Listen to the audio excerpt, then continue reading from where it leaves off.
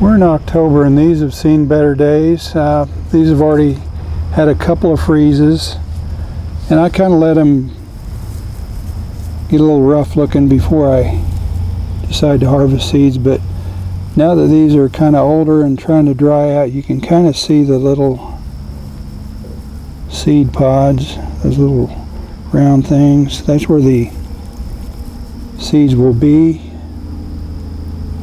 And I think these are about ready to harvest. So what I'm going to do is I'm just going to cut the stalks down below the flower heads a little bit. I'm not going to cut the whole flower, and we'll allow these to dry out, and then we'll harvest the seeds, and I'll show you how I do that. After I cut these, I stuck them on top of my old toolbox here. The lighting's not real good, but I think we can still see it. They've been in here for about a month or so. As you can see, some of the seeds are already starting to fall off on the newspaper just from me jostling them around a little bit. And what I'm going to do is put them over some paper and shake them a little bit and see if we can't get some more of these seeds loosened up. I just stuck a few newspapers here, and then on top of the newspapers I put some paper towels so we could see better. But just carrying this flower head over here and holding it over the paper towels, you can see some of the seeds are already starting to fall out. And if I shake it just a little bit, you can see, boy, they really start to come out in pretty good numbers. And I haven't really shaken it very hard either. And we're getting quite a few seeds. And I'm doing this left-handed, so I'm not doing a very good job of it, but as you can see, there's lots of seeds down there. There's a little bit of chaff mixed in, but I'll show you how we can get rid of that too. Once you get a good number of seeds, you can just shake them off on a paper plate or into a paper bowl or whatever you want to keep them on until you get all your seeds gathered. After just a couple of minutes, I have quite a few seeds here. They're kind of hard to see because of all the chaff. And before I show you how to get rid of the chaff, let me show you how to get some more seeds out of these flower heads. There are probably still a few loose ones. If you shake it, you know, you can get a couple out. But in order to get a bunch more out, what I do is I use this little sifter here. I just break off one of these flower heads and just push on it. Scrape it across that sifter, and as you can see, those seeds are falling right out. I'm getting a lot more seeds. I've got a lot more flower heads. So just with a little more effort, you can get a lot more seeds depending on how many seeds you need. You might want to go through this extra step. If you already have enough, then you won't need to do that, but I'm looking to get quite a few seeds. And as you can see, most of the chaff stays in the sifter, and the seeds fall through with some real fine chaff. What I'm going to do is continue this process and throw away the chaff as I collect it and see how many seeds we can get. We've got quite a few flower heads that I shook out already, but as you can see, there's quite a few seeds left in them. I've got a lot of seeds in this plate now after I worked for a few minutes. You can kind of see them around the edges, but you can't see them for all the chaff. So what I'm going to do is transfer them into this bowl with these other seeds and chaff, and I'll show you what I'm going to do next. The seeds in here are quite a bit heavier than the chaff, so they have the tendency to fall through this screen easier. As you can see, just dumping them in, I've got quite a few seeds. What I'm going to do is just shake this real lightly I'm going to get a lot of those seeds out without getting all the chaff.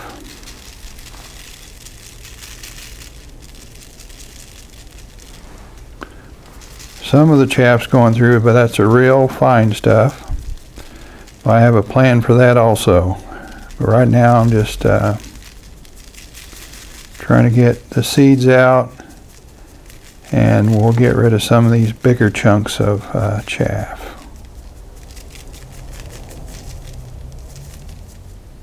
That's pretty good. I don't hear too many seeds coming out. Well, there are a few. But most of what's left in the screen here is chaff. So we're going to just dump that out. Now I'm going to repeat that process one more time. We're starting to see the seeds a little better now. I'll just dump them into the screen again.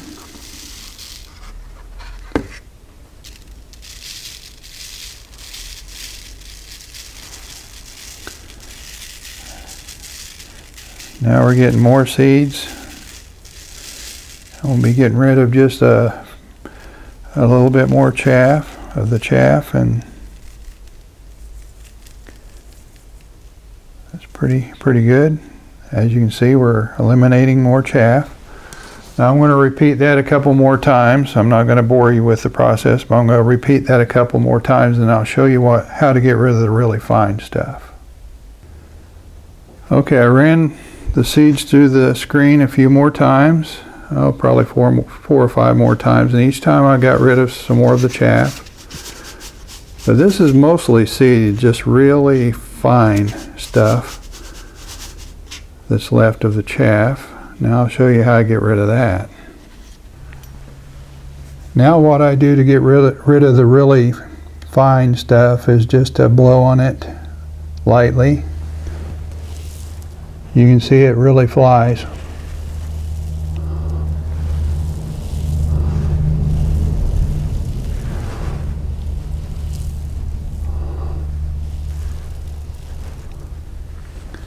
Now some of those seeds are going out, but as you can see, I'm getting a lot cleaner seed with every time I do it. You just repeat that process until you have seeds that are clean enough for your taste. That's about all there is to it. It's pretty easy stuff. Doesn't take too long. And this screen sifter here I have used on basil seeds. Any real small seed like this, it works great. And I've got the newspaper down here. If you wanted to save all these seeds that I'm accidentally blowing out, you could do that too, but I'm going to probably just save the ones I have in the plate here, and I'm going to call that good. I might just throw those ones that have come out on the paper, I might throw those out in the flower bed and see what comes up next spring. As you can see, you can get a good number of seeds with just a little bit of effort. This is what I'm going to store my seeds in. It's just a sandwich bag. I have some other smaller plastic bags I'll probably separate some in. But as you can see, they're not perfectly clean, but they're good enough for me. The main thing is to keep them dry, and if they're stored well, they'll last 3 or 4 years.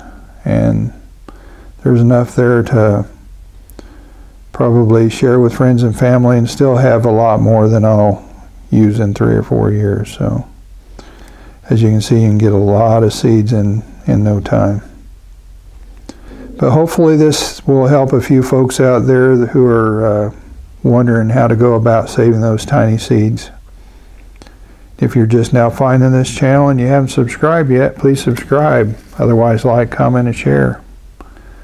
We'll see you next time.